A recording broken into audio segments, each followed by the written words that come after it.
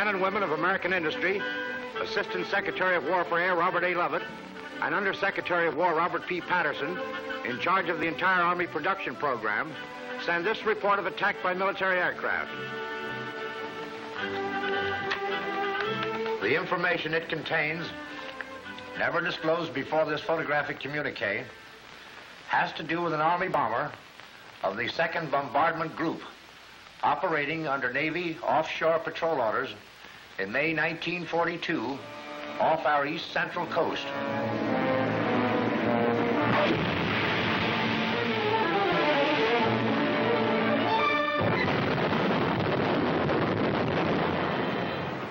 The tanker Delia B, weight 10,000 tons, crew complement 43, cargo oil 18,000 barrels. Port of embarkation, Houston, Texas. Destination, the bottom of the Atlantic.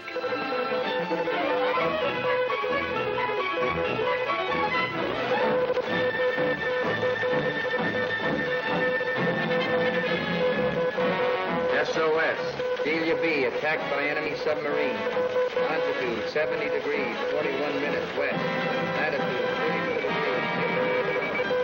32 degrees. Delia B, attacked by enemy submarine. Take necessary action. Yes,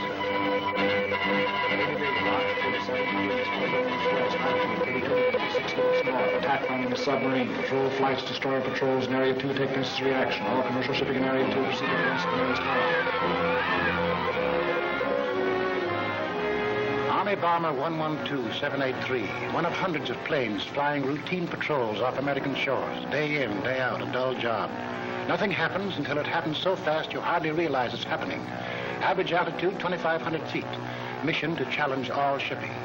Between challenges, the crew strains its eyes, endlessly searching for a periscope, a telltale wake, some sign of the tinfish.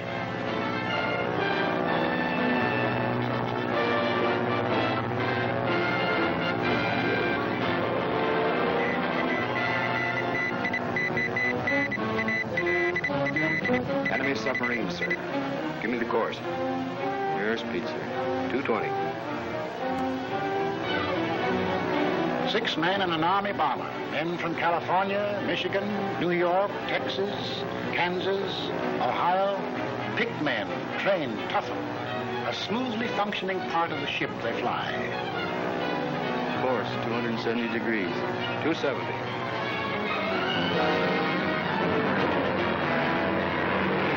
Speed is the vital factor in this phase of the operation, more vital than in any other form of warfare. Speed produced by powerful twin engines. If they fail, the mission fails. Speed, its deep source in the sweat, the skill, the heart of American labor. Our bomber flies on the momentum of their combined efforts. Iron, aluminum, copper, nickel, metals that make up the 8,000 more parts in each of our bomber's engines. In fires rising hot, but no hotter than America's fighting temper. 8,000 parts to be assembled within 48 hours into a single dynamic unit. The parts are first joined in minor assembly. These in turn grow into larger ones as they move under knowing hands. And now for the final crucial temperature test, the trial by fire. From idling to full power, the engine is run for 7 hours under the most grueling conditions. Its performing characteristics are carefully noted in temperatures up to 1,000 degrees.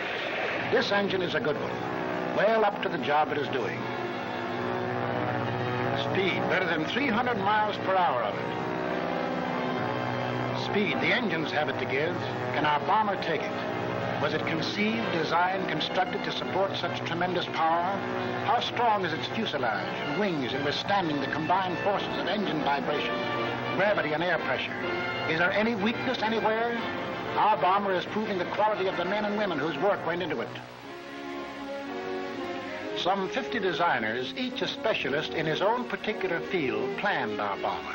A veritable river of metal is divided into sheets according to dimensional specifications, for shipping to the factory where our bomber was shaped by drop hammers into ribs, skin surfaces, instrument frames, engine cowlings, all its myriad features from nose to tail.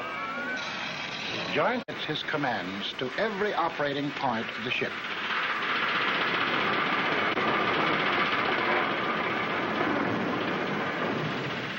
The entire power unit is connected at only 4 points to the ship itself, points less than an inch in diameter. But their combined strength must be measured. It's a good ship, honest from its insides out. It can take it all right.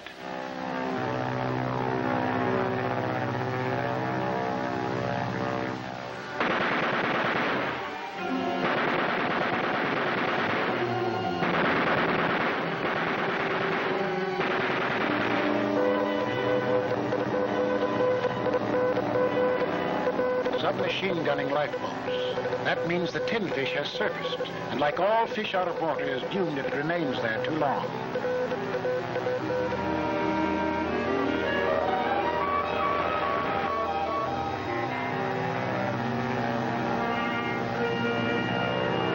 We are approaching longitude 70 degrees, 41 minutes west, latitude 32 degrees, 06 minutes north, and we have the speed to get us there on time. But speed alone is not enough. Speed can only carry us blindly. Speed cannot bring us unerringly to the scene of action. 268 degrees.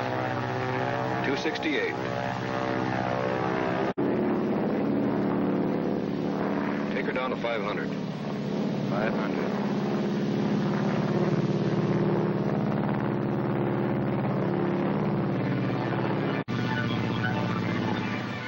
Women are good at the job of making these instruments. Delicacy work with wires finer than threads, coil springs scarcely more than spirals of light, polish surfaces to a satin smoothness, adjust microscopic screws to hair-breadth exactness. Here there can be no compromise with perfection. These instruments do more than measure. They point their delicately precise needles to American life or death.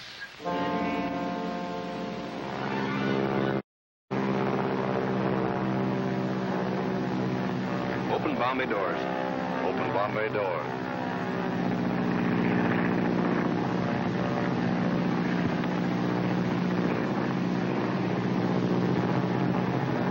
Prepare to bomb. Prepare to bomb.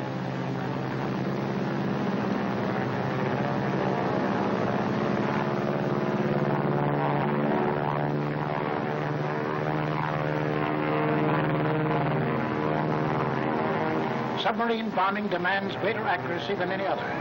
It calls for an almost direct hit in order to be effective. That takes nerve, skill, perfect coordination. That takes split-second timing, deadly aim.